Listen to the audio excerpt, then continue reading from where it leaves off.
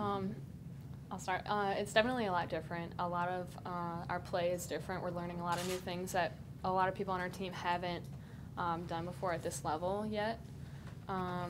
So it's a hard adjustment, but I think we're doing pretty well taking it in so far. I think we have a long way to go, but I think we've done pretty well so far taking it in from this summer and even this spring and bringing it into the fall. I agree with Larissa. It's a lot of new drills, new mindsets, switching from offensive mindset to a defensive mindset. It's going to take time, and we'll use the non-conference to get ready for and prepare for conference play, and so we can come in strong. How do you feel about how things have gone? Yeah, I mean, I think patience is important as we're going through the process, and it is a change for them. Some of the things that we're doing. There's a lot of different ways to win basketball games. This just happens to be our approach to it, and I think the biggest thing is just continuing to get more and more buy-in from the team. They've been great from the start. Been very accepting of our staff and the things that we're trying to do with them. They're very coachable, but there's a lot. Everything's new. Terminology's new. Style of play is new. And so as we're going through that process, we just have to apply some patience to that, be equally demanding and patient at the same time. And they've showed some significant progress from the start, from where we started this summer at Ground Zero. So I've been pleased with that. Are you a coach that has a specific style that you want to play no matter what, or do you kind of alter that a little bit based on who you have, especially in this situation where you're a first year guy? I've always been, trying. There's some basics, some principles that we're gonna always coach from that standpoint of we've got to be able to be good in half-court defense. As they say, defense travels. When your shot's not, we talked about that today. In fact, when your shot's not going down, you have to be able to rely on something game in and game out. And the defensive end of the floor in the half-court is where you have to be able to get stops and make it difficult for teams to score. That'll always be a staple of our programs. Some of the offensive execution things that we're trying to do will be based on our personnel from year to year. With this group, it's important for us to be able to score the ball in ways that they're comfortable and that certainly speaks to their skill set as players. So we typically try and adjust from year to year, but there'll be some things from a principal standpoint that'll be the same every year. Can you talk about just having these two in particular to kind of build off of Oh, right, yeah, I think it's great. Obviously, they both have played major minutes in the college game. They're very familiar with the MAC conference and what successful basketball looks like. They've played against high-level teams in this league and in the non-conference, and so with that should come a level of confidence. They both have been successful players already at the college level, and with that, hopefully we can just continue to breed more and more confidence. I think the biggest shift for them has been from the offensive side of the ball to the defensive side. They're very talented offensive players, but now we're kind of demanding some new things from them from the defensive side of the ball, and I think they're just going to continue to get better and better defensively and become more and more complete players. These two have the ability to be two of the better players in the conference, without a doubt, but we're just trying to help them continue to grow into more complete players at both ends of the floor. Have you changed the way they've been used a little bit? I kind of alluded to that a little bit. Yeah, a little bit. I think there's some things inside each of their skill sets that we're trying to utilize more, get the ball to them in different areas of the court than maybe they were used to.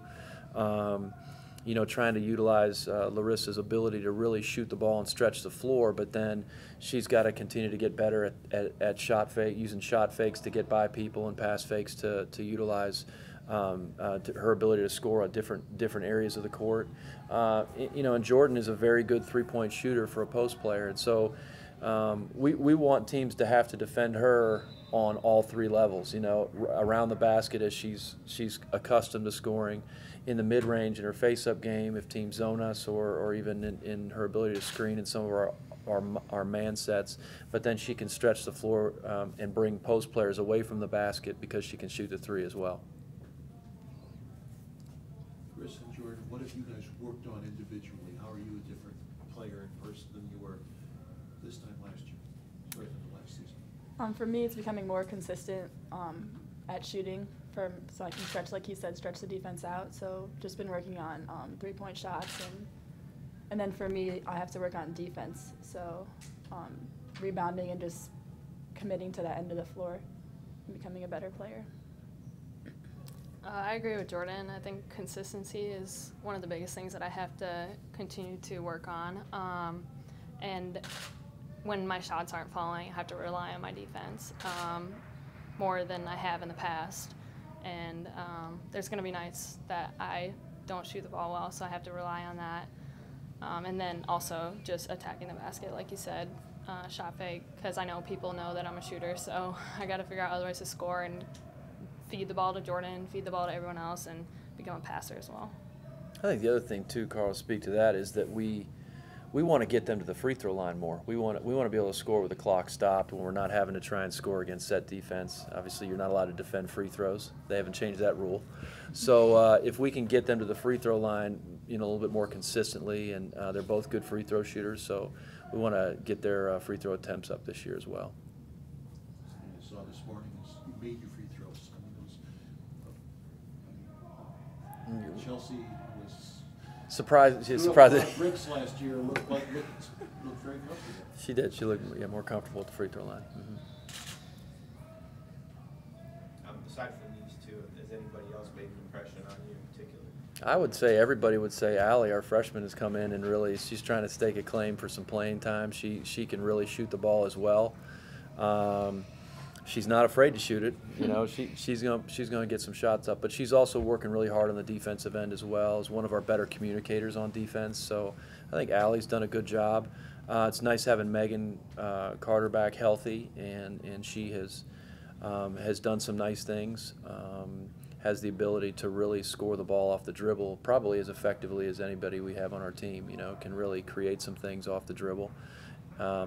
Marissa has really come a long way. Probably the most improved player since we've gotten here this summer to now. Did some nice things in our scrimmage today. Has improved as a shot blocker and a rebounder for us. Is making life a little tougher on Jordan every day in practice, and which is great for her. She's to be able to go against a player that has some size and length and can really affect her shot. So those are some players that have been making some significant strides, I think. Do you kind of plan to use the early portion of the non-conference, kind of like Rob was alluding to with all his new players, to kind of get ready for the MAC, kind of try some different things, try some different people type of thing? Yeah, I think we're going to have some surprising moments in the non-conference, as well as probably some tough ones, and that's part of the growing pains of a new staff, a new program, new terminology, all that type of thing. Our non-conference schedule is brutal. I scheduled a tough schedule on purpose because I wanted to set a tone for where our program wants to go, not just this year but in the future. I think we'll try and schedule a challenging non-conference schedule every year, because the goal is really to be at our best in January, February, and into March when it really matters the most. And so they're going to get tested in some new ways that they haven't been even yet, and that's okay. We should go into MAC play this year not afraid of anything we could face, because we're going to play some teams in the non-conference schedule that are just very good. So I think that hopefully that will breed some confidence. That'll be our job as a coaching staff, is to continue to keep them moving forward, and even when we have some setbacks in the non-conference season, to understand that there's a reason why we're going through this process, and that's to be our best in late February and March when the games matter the most.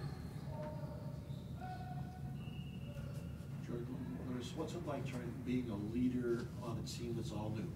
As far as what you're trying to do, as far as in a whole new style of play. How do you learn to be a leader in that kind of situation? I would say it's similar and different from last year. One of the biggest things that I think is great is that almost all of us are returning, so we've all played together almost, besides Allie, for a whole year, so we kind of know each other and we know how to correct each other on things, or how to speak to each other while we're on the court. I don't know. It's different with a new coaching staff, but we just have to learn to adapt, I guess. And I think we've done a good job so far doing that. For me, for leading, just trying to become more vocal with the group, and that's pretty much it. Does that come natural to you? Are you a quiet person? Yeah, not being vocal doesn't really come naturally, but. How do you overcome that? Well, Coach Starkey's been working with us, and we have been having like leadership meetings and stuff. So just becoming more confident, I guess, and because I know what to say, I just keep it back a lot. So just working on expressing what I have in my head. Yeah, they both have done a really good job of trying to come out of their shell. You know, when you've got players that do a good job of leading by example, you also need them to step up and be vocal when it's time. Leadership isn't always the loudest voice. Sometimes it's the best example, and these two are great examples on the court by their actions. And now I think their teammates want them to be more vocal with them. They're kind of craving their ability to lead from a vocal standpoint, and they're improving in that area, and they'll continue to get better at that, no doubt. Does having Allie make life easier for you? Yeah, it's great having another shooter on the other side. She's going to be able to pull defense on both sides of the floor. So I think it'll really open up things for me, especially.